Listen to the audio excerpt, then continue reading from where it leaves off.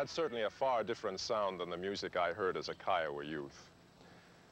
But those rock and roll musicians and the Kwakiutl dancers filmed some 50 years ago have something in common with me, our Native American heritage, our Indianness. And that's why it's important to me to give you some information concerning that heritage. 3 tiny ships, exactly like these, helped change life in America by bringing 104 colonists to Jamestown, Virginia in 1607. Those settlers formed the first successful English colony in the New World. But in reality, it was not a new world, nor was it unsettled. We are told that Columbus discovered America in 1492.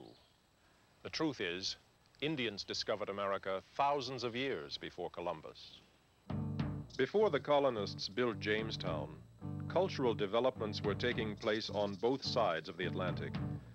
Even as great cities were springing up in Europe, Native Americans were also building cities and making scientific discoveries on this side of the ocean. Both before and after European colonization, Indians have had a major impact on the total development of the United States. That impact is more than painted horsemen attacking a stagecoach, more than bows and arrows.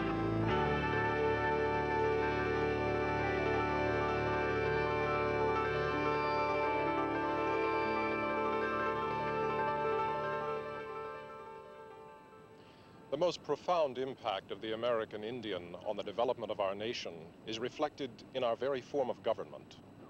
The distinctive political ideals of American life emerged from a rich Indian democratic tradition. That tradition can be traced to documents here in the National Archives. Universal suffrage for women, the pattern of states within a state, the tradition of treating chiefs as servants of the people instead of their masters, the demand that the community respect the diversity of men and their dreams. All of these things were part of the American way of life long before the arrival of Columbus. The first regional democratic governing body in what is now the United States was not the Continental Congress, which met at Independence Hall in Philadelphia. Even the Virginia Colonial Assembly, meeting here in Williamsburg, was a latecomer in the field of representative government. The first was an organization known as the League of Five Nations, or the Iroquois League. It was established sometime prior to 1600 to unite 5 Iroquoian nations in order to solve mutual problems. This Iroquois beaded belt tells the story of the member nations uniting. They adopted an oral constitution and a governing council of 50 representatives. The council dealt with items affecting the entire group, but left purely tribal matters up to each individual Iroquois nation. The original 5 were the Onondaga, depicted in a Turtle Clan meeting here, the Seneca, Cayuga, Oneida, and Mohawk nations. 104 years after its formation, the League added a 6th nation, the Tuscarora. Women had a strong voice in the Iroquois society. The clan mother selected the chiefs and was the most powerful figure in a strong local form of government. Iroquois women owned the family crops and houses and had voting rights. Although outnumbered by rival Algonquian tribes, the Iroquois became the dominant force in the Northeast following the formation of the Iroquois League. That league continues to operate today. Artist Oren Lyons is a sub-chief in the Turtle Clan in the Onondaga Nation. He teaches Native American studies at Buffalo University. The Onondaga chief says the U.S. governmental ideals can be traced to the Iroquois League. Prior to drawing up his Albany Plan of Union for the colonies in 1754, Benjamin Franklin requested a meeting with the Iroquois League chiefs to learn more about the Indian Confederacy. Chief Lyons recounts the substance of the meeting between colonial leaders and the Iroquois chiefs. And it was suggested at that time by an Onondaga chief that the colonies unite in a form of government that was similar to ours, that would represent the people. The format was very ancient, and this is the format that was taken by the 13 colonies originally, the Articles of Confederation.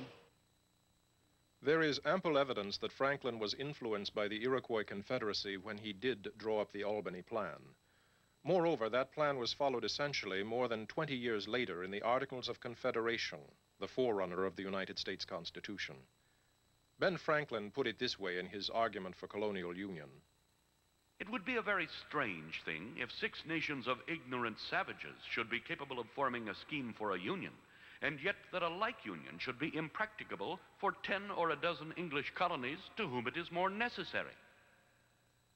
In addition to Franklin, Thomas Jefferson and George Washington were familiar with the Iroquois League. The founders of our nation were facing the problem of uniting sovereign states when they wrote the United States Constitution. And they did adopt ideas from the Iroquois League. Well, immediately, always they were warned. Ray Fadden, a Mohawk, is curator of the Six Nations Museum in Onchiota, New York.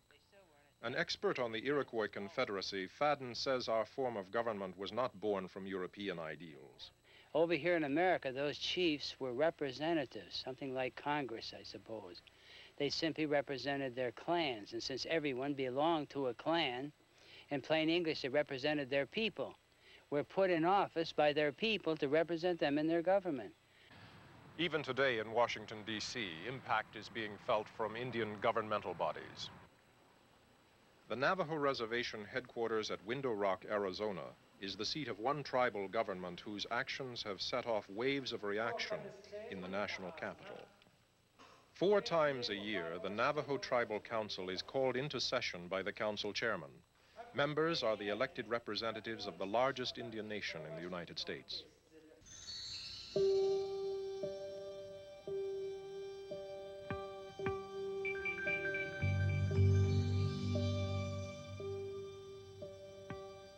On a December day in 1888, 2 cowboys looking for stray cattle atop a Colorado mesa became the first non-Indians to view this site.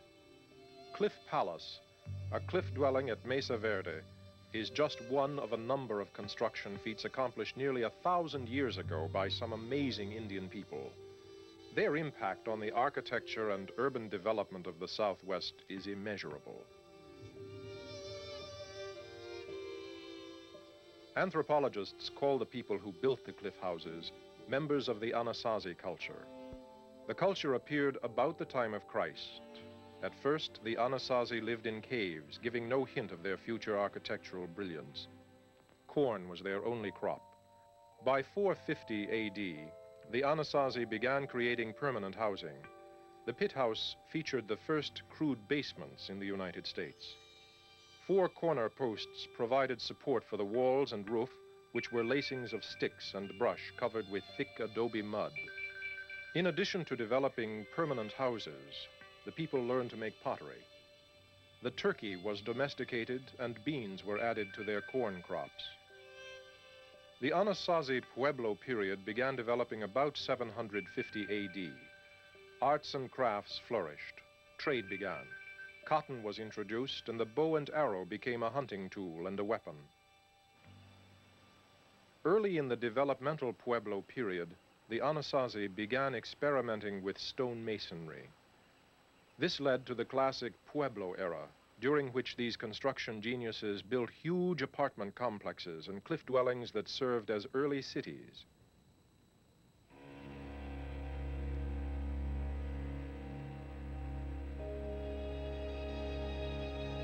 The ruins of Pueblo Bonito at Chaco Canyon, New Mexico, show the remains of what were truly marvelous achievements in stone masonry, engineering, architecture, and urban planning. Pueblo Bonito rose to a height of 5 stories in some places, making the Anasazi the nation's first high-rise apartment dwellers. The complex covered 3 acres and contained 800 rooms in which more than 1,000 people lived. For support, the Anasazi builders made the walls thick at the base, tapering to the top. The outside veneer had the artistic touch of craftsmen. Each stone of the proper size was placed so as to be pleasing to the eye. Unlike their Anasazi brothers at Mesa Verde, the people of Chaco Canyon shunned the cliff sides and did their stone masonry on the canyon floor. The circular rooms were kivas, religious and ceremonial areas that had covered tops when the Anasazi used them. Today, it's difficult to comprehend the skill of those Chakaoans who worked with only the most primitive tools. Sandstone was readily available, but ponderosa pine, which they chose for ceiling and floor beams, had to be carried 17 miles from the closest forest. Even more striking is the fact that Pueblo Bonito was a planned community from its beginning. During the 150 years it took to complete Pueblo Bonito, each succeeding generation's work fit the concept of the early designers. Of all the pioneer apartment complexes in the Southwest, Pueblo Bonito is the most significant. It was the nation's first real city, and it remained the biggest apartment complex in the United States until 1882, when a larger one was constructed in New York City. Those pioneer urban developers, the Anasazi, built their apartment complexes on canyon floors, on mesa tops, and in hundreds of cliffside caves. To anyone with a fear of heights, the first question is always, why would anyone live in cliff caves? They had to climb to the mesa tops to tend their crops and obtain water, so why live in the cliffs? The most logical answer appears to be for protection against marauding enemies. But why did these people abandon their great apartment cities all across the Southwest shortly before the year 1300? Probably because of an extended drought that hit about that time. Perhaps another reason. No one really knows. Today we can only marvel at the contributions of the ancient Anasazi. What happened to the prehistoric Anasazi people? Their descendants are today's Pueblo Indians of New Mexico and Arizona. The Anasazi's long-standing desire for urban living is evidenced in Pueblo towns like Acoma, Sky City. Pueblo Acoma claims to be the oldest continuously occupied town in the United States, a claim that is contested only by the Hopi town of Old Oraibi.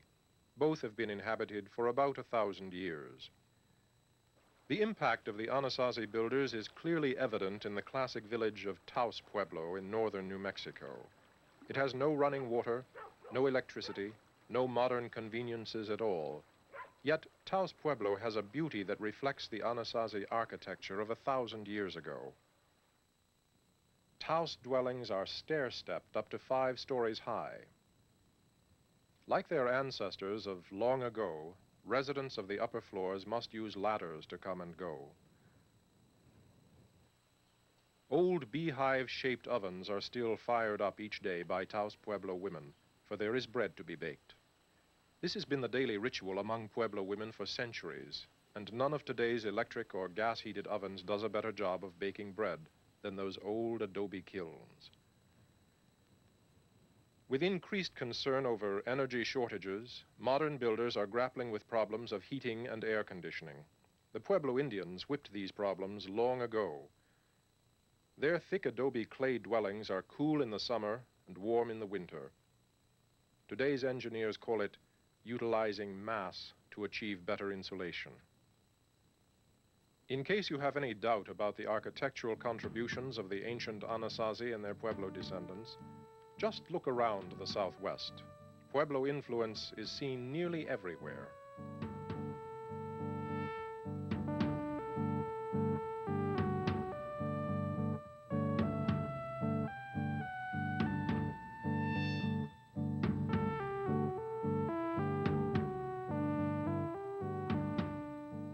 Even before the Anasazi began their architectural achievements in the Southwest, other Indian people were accomplishing engineering miracles.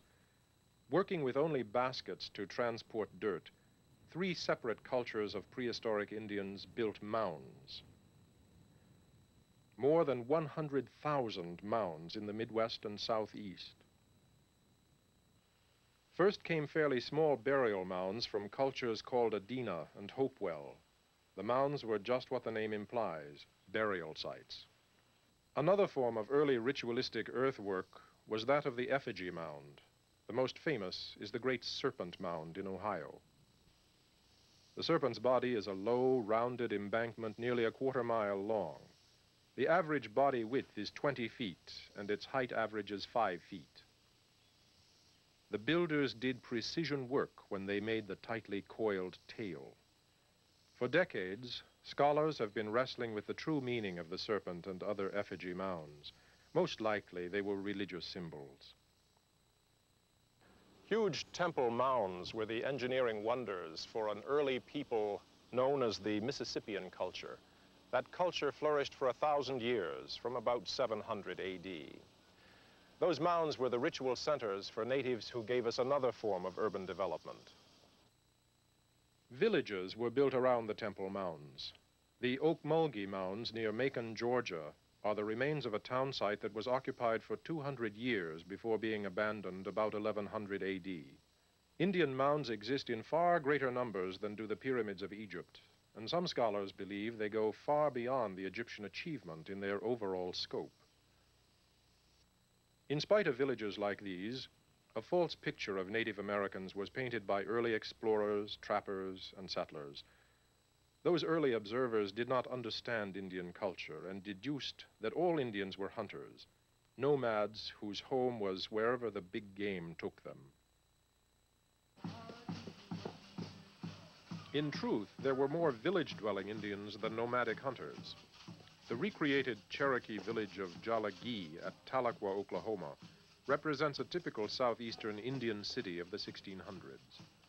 These modern Cherokees are preserving the centuries-old culture and customs of an advanced people who were native to the southeast, but who were relocated in Oklahoma by the government during the 1830s.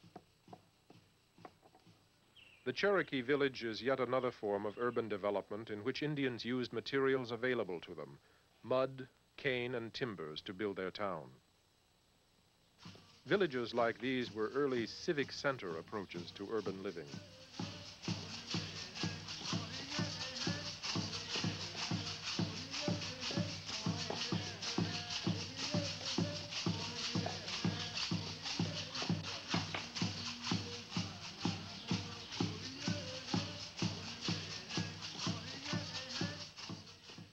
Indians everywhere displayed an ability to adapt to their environment, and that adaptability is best illustrated by their housing. Plains Indians who followed the buffalo needed portability, and so they lived in the teepee. Trees were scarce in the homeland of the Pawnees, Mandans, and Arikaras, so they designed earth lodges. Caddo farmers chose thatched grass houses. Navajos came up with the 8-sided hogan. A southwest group, the Apaches, preferred a temporary house called the wickiup. Wichita tribesmen built spectacular grass houses. Northwest fishermen constructed wood homes. This is an ornate Haida house. Northeast Indian families lived in longhouses. The design was copied in World War II Quonset huts. The Seminoles of Florida needed only a breezy chickie for protection, while the Eskimo of the frozen north used the insulation properties of snow for his winter house in the Yukon.